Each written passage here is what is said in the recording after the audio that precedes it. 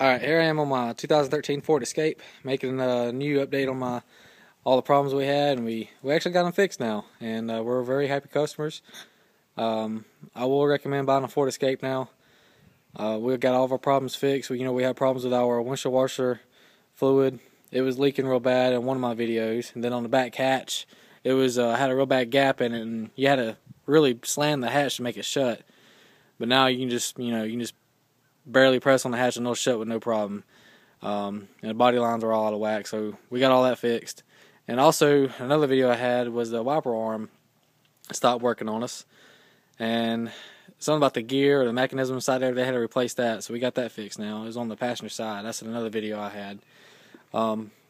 But we contacted Ford Motor Company, the corporate office up there, and we kind of fussed about it, and they told us that they would extend our warranty plan. So we got from a 3-year 36,000 mile up to a 60-month 60,000 mile, and that's on this service right here.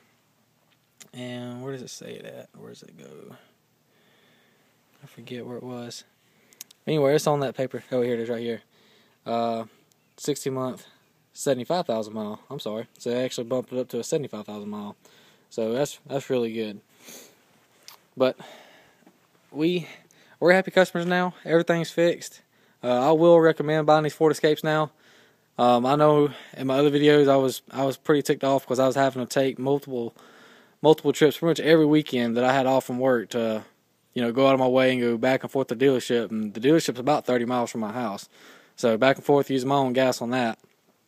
And they didn't pay for none of that, but they did give us a rental car every time. But you still had to put gas in that, so it was money out of my pocket I had to put for gas. But at least they gave us that warranty plan. They said that was almost like a $2,000 extended plan they gave us for free. So can't complain.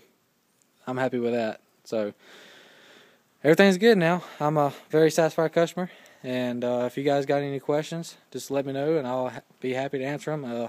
How to contact Ford and all that good stuff, and kind of things what to say if you do have problems with yours. But that's just some few things that you might want to look out for. Is definitely your body lines, some of the little paint.